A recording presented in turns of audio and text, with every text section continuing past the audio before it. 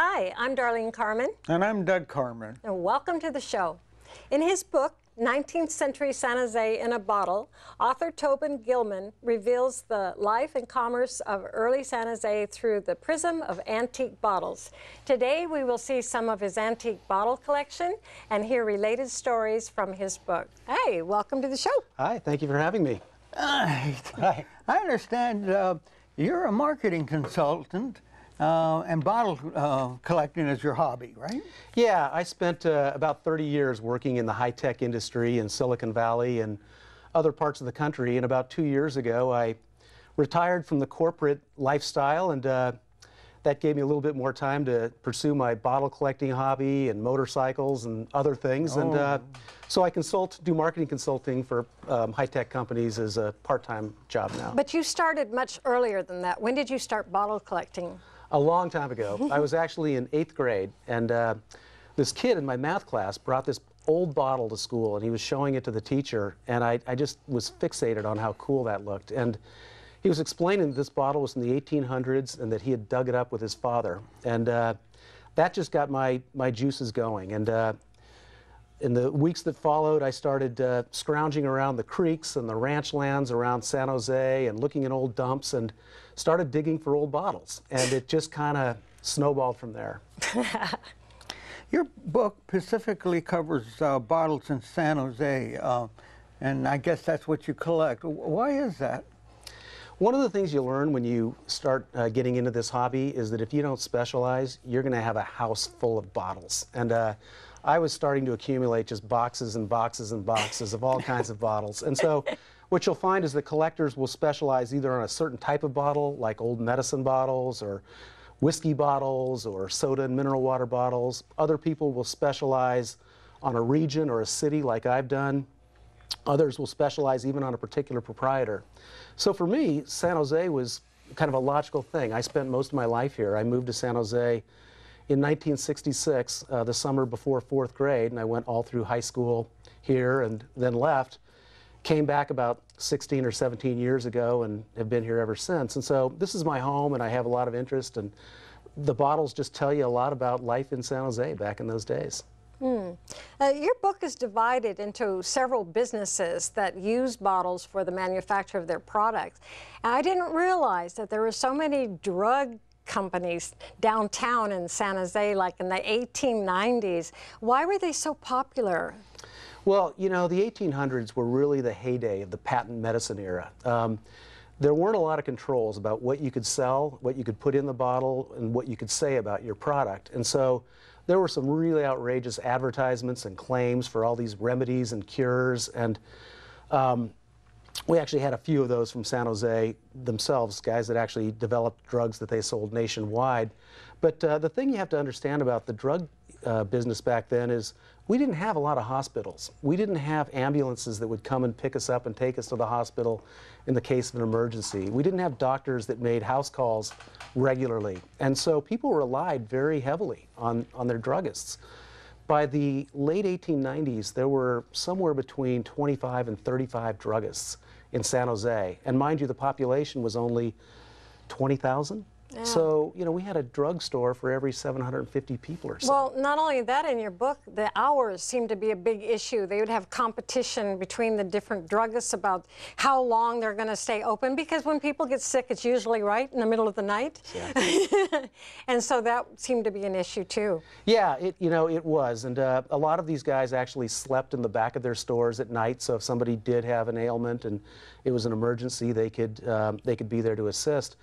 And there was a lot of organizing among retail druggists across the country in the late 1890s, and that found its way to San Jose. So there was a period there where they started organizing, and trade associations were formed, the Retail Druggist Association specifically, and they tried to mandate hours. And there were some druggists that didn't want to go along with that, so there was a little bit of controversy. Well, you know, since you list all these druggists, was there any one of druggists that kind of stands out in your mind, or somebody that said, hey, I like this guy, or he was a real villain, or something particular that really caught your interest in a particular druggist? You know, there were a few that are particularly, they're all interesting characters. I will tell you as you research them. But one of the druggists in town was a guy by the name of Augustus Schoenheit. And he was one of those druggists that actually had his own products that he manufactured and sold across the country. One of his products was a product he called that wondrous liniment. And this was something that cured, you know, about 15 different diseases that I couldn't even, half of them I couldn't even pronounce. Small bottle for And another one of his products was that A1A specific self-cure. A1A specific self. Now this was actually advertised as a cure for gonorrhea. Ooh. And interestingly enough, I actually met his great-great-grandson.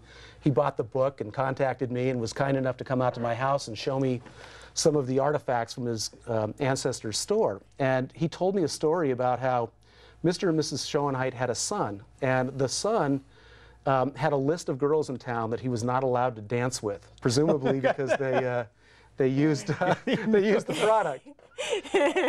So that was one of them. That was one of them. Another one was a gentleman. He was either a physician or a veterinarian, and nobody really knows for sure.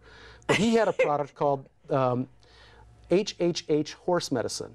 And this was a product, like a lot of these patent medicines of that era, that was a cure for both man and beast. And if you look at the advertising, it's kind of funny.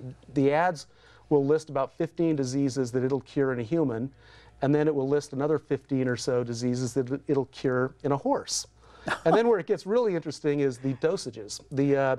The dosage for a human is 20 to 30 drops, and the dosage for a horse is 1 to 2 tablespoons, which I think is about 20 to 30 drops. So there were a lot of these cures. And you know, a lot of them, by the way, went beyond San Jose. The very first bottle I ever dug up was this bottle here. And this is the great Dr. Kilmer's swamp root kidney, liver, and bladder cure. Oh. And you'll notice it's in the shape of a little kidney here. Really?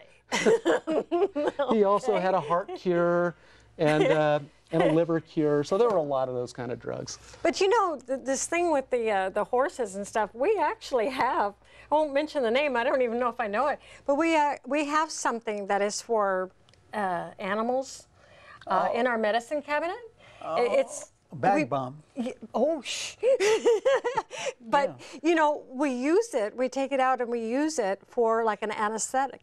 And it's like a Vaseline kind of. Yeah. And it's one container, and we've had it forever. It just never goes away. But I mean, we bought it at a pet shop. It was recommended to us. So maybe that wasn't so strange after all. Maybe not. I don't know. But, you know, well, so you mentioned how many drugstores there were. The heyday, how long did this last before? Well, what started happening was probably the biggest change was in 1906, the passage of the Pure Food and Drug Act. Yeah. And that was really a truth in advertising piece of legislation. It prohibited false claims about what the product would do. It actually didn't do much to restrict what you put in the product.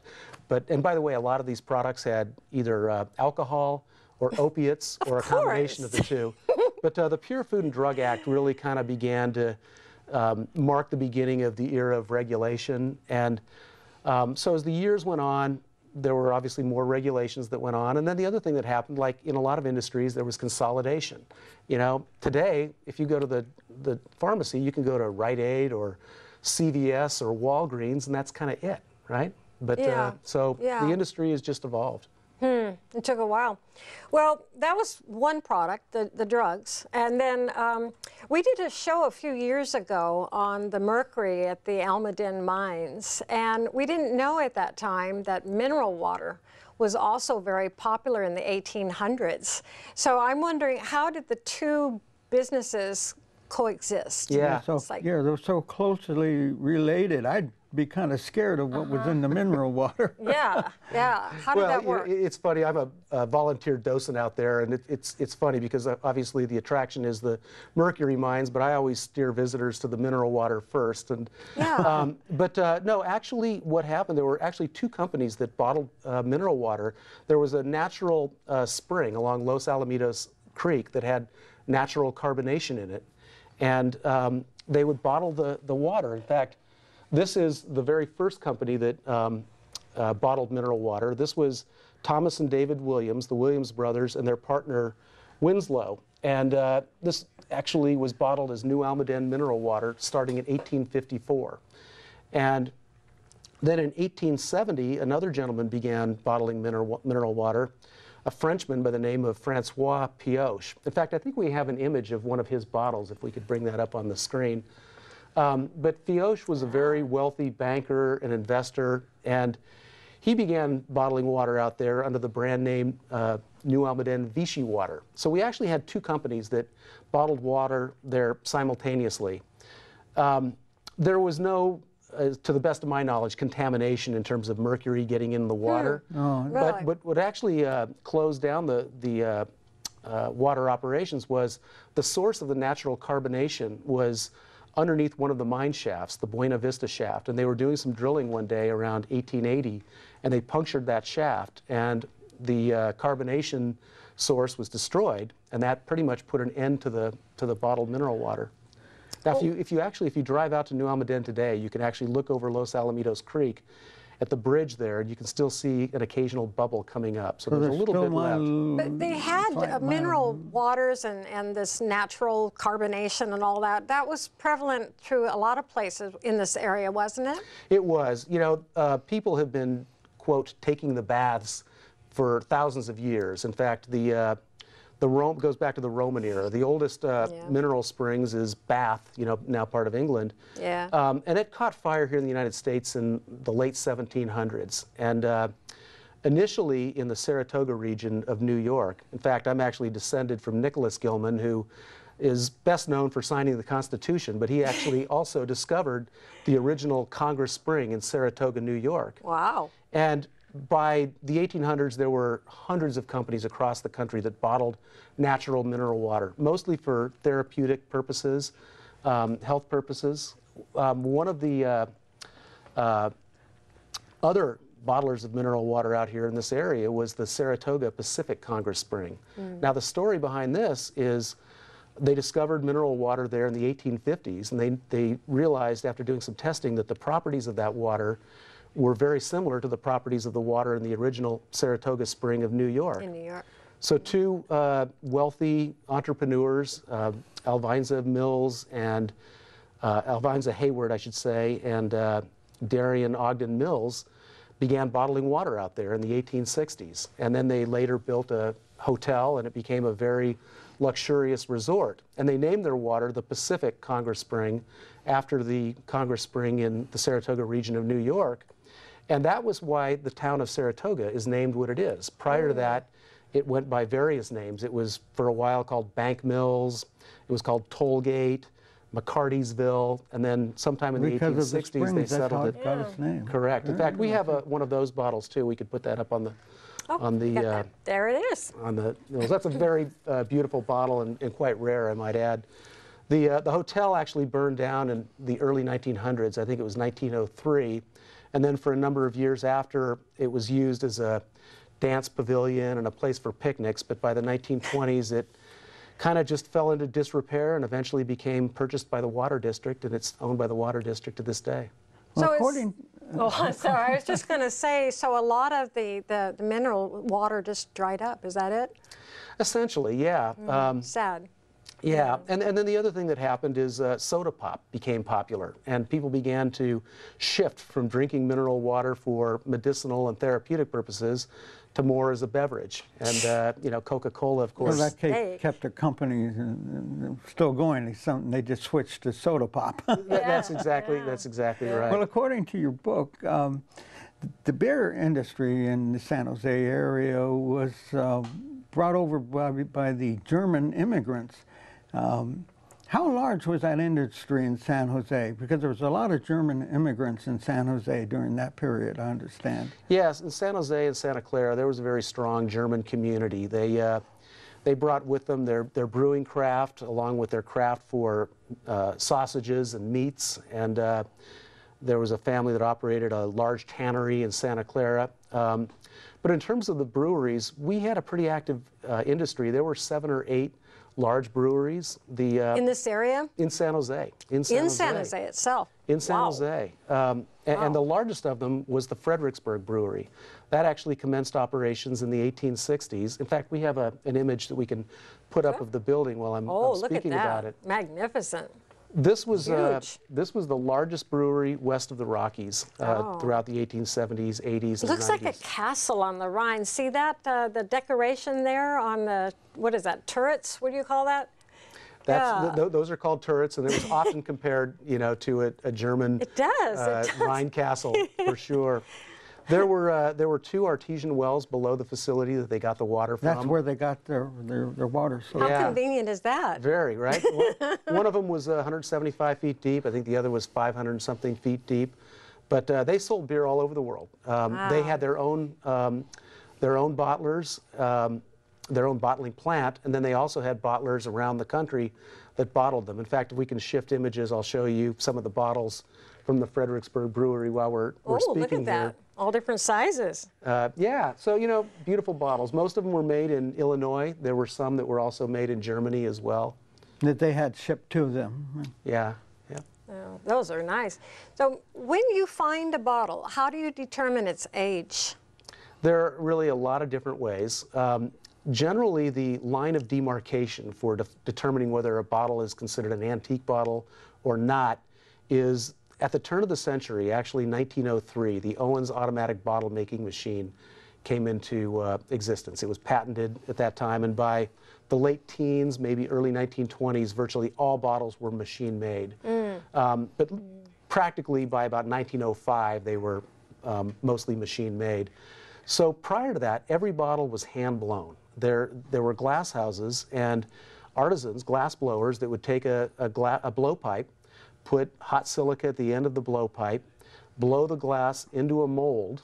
Most of the molds were hinged. Then they would remove the glass from the mold and do various finishing work to complete the bottle. And one way you can tell the age of a bottle is by looking at the mold seam. If you look at a modern bottle, you'll see seams on both sides that go all the way to the top of the lip, all the way to the very top. If you look at hand-blown bottles, you'll find the mold seams tend to taper off around the shoulder or just below the lip. So the mold seam is one way of kind of determining that it's at least before 1900 or the very early 1900s. There are other ways you can get a little bit more specific. Up until about 1865, one of the finishing techniques was the use of something called a pontil rod. And what a pontil rod was it was a long rod with a little ring at the end of it. Yeah. And when the bottle came out of the mold, they would dip this little ring in molten glass and stick it to the bottom of the bottle. And that would give the bottle maker something to hold it, and then he would do the various finishing. And then when the bottle was completely finished, they would break it off. In fact, if we could go to the image of the pontil mark, I think that's in our portfolio here. That's called a pontil scar. And there were a variety of different types of pontil scars. There are graphite pontils and iron pontils, and that's called an open pontil, but the principle's the same. And so that generally will tell you that a bottle is pre-1860s or at least pre-1870s. So that's broken off, right? That's chipped broken off. Yeah. Oh, so I've seen that in bottle. I mean, that's it. Yeah. So what made that special? Well, what's just special about it is just knowing that that's a way of determining the age. Yeah, of the you know bottle. that it was hand blown, Yeah. and then there was an age during a period of time that they used that in handling the bottle, right? So Exactly. that you can pretty much state how many workers now. Hand blowing is seems quite laborious when you have, and I understand in the book you mentioned it took several people to make a bottle. So how many workers and how many bottles could they make? Let's say, you know, hand blowing them rather than, you know, versus the automated system. You know, there were a lot of variables determining the type of bottle they were making and the particular glass house and the process. But generally, there would be one person who operated the blowpipe, often called a gaffer, and then you had a lot of boys, a lot of teenage boys They were called glasshouse boys. And there were mold boys that would get the molten glass onto the rod for the bottle blower. There were boys that brought finishing tools.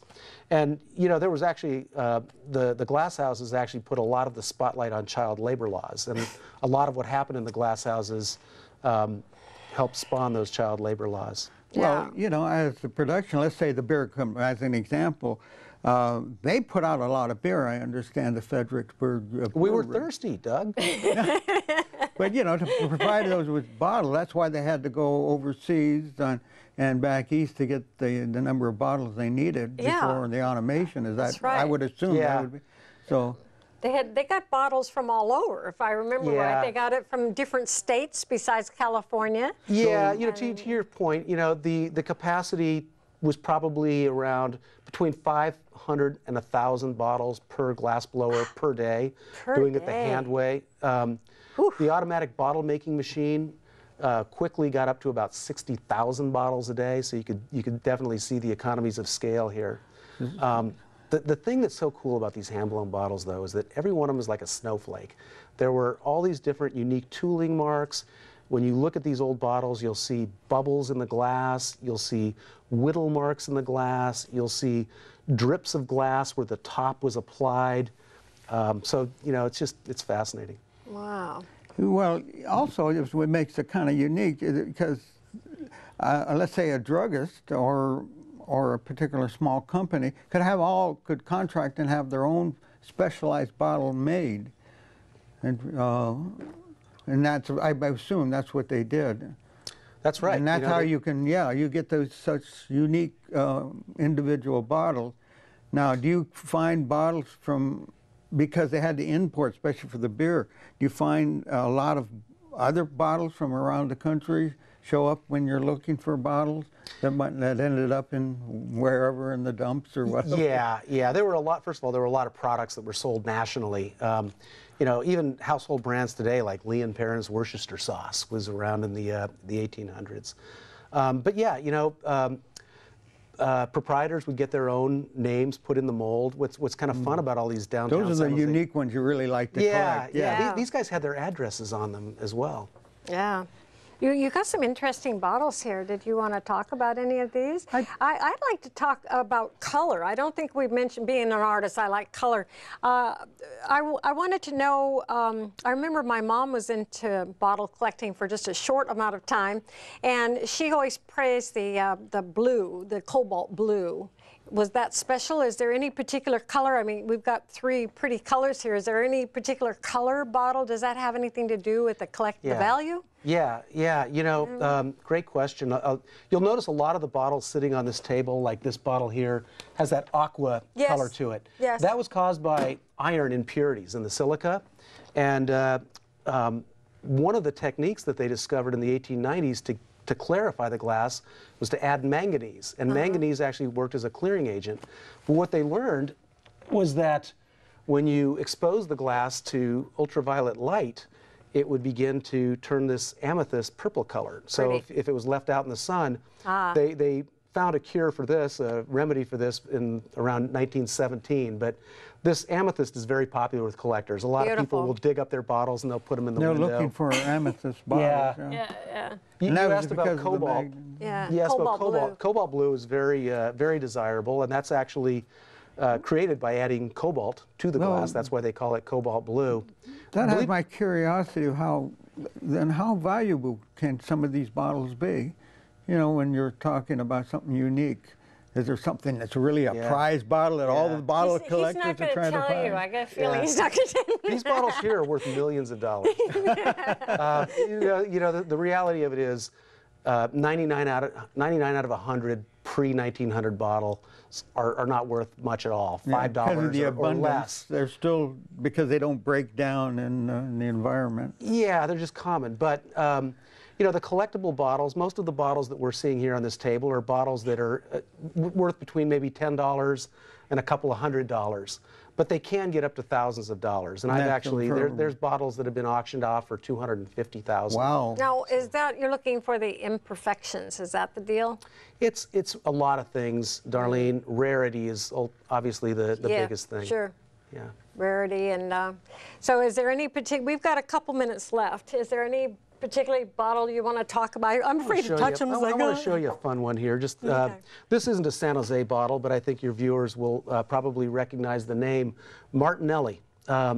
So we all drink Martinelli sparkling cider, right? You've heard of that? Yes. So in the 1860s, Samuel Martinelli was a Swissman who came to California, settled in Watsonville, and started bottling carbonated cider, apple cider. It's so small. This is one of the original Martinelli cider bottles from the 1870s. And this is a family-owned business that still exists in Watsonville. It's still owned by the Martinelli family. Oh my goodness. So that's kind of a fun one. The bottle is so small. You notice that? Yeah, that's a couple of swigs of cider. Yeah. Now, if people want to collect bottles now, what should they do? Where should they go? How do they get started?